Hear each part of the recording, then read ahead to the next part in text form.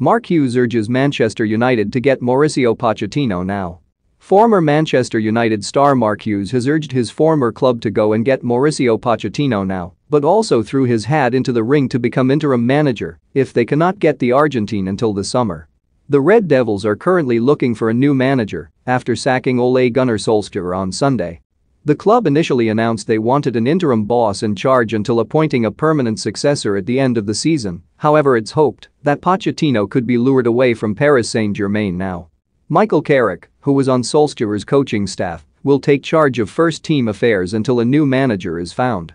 Hughes, who has been out of work since being sacked by Southampton in 2018, believes United should do all they can to hire Pochettino now and not go down the interim route.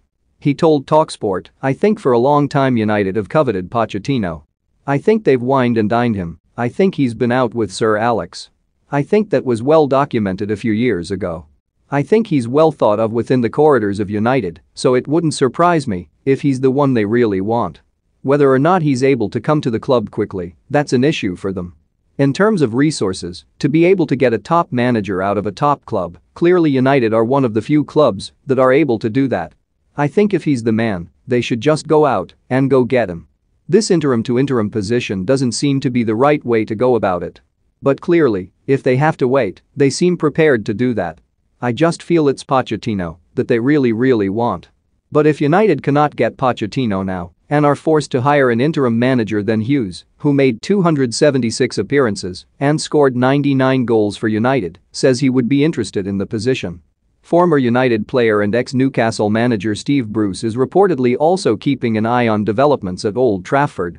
"It's an opportunity to go into the greatest club in world football, in my view," he told Sky Sports. "Those opportunities, you don't allow them to pass you by whatever the circumstances or whatever boundaries you're set.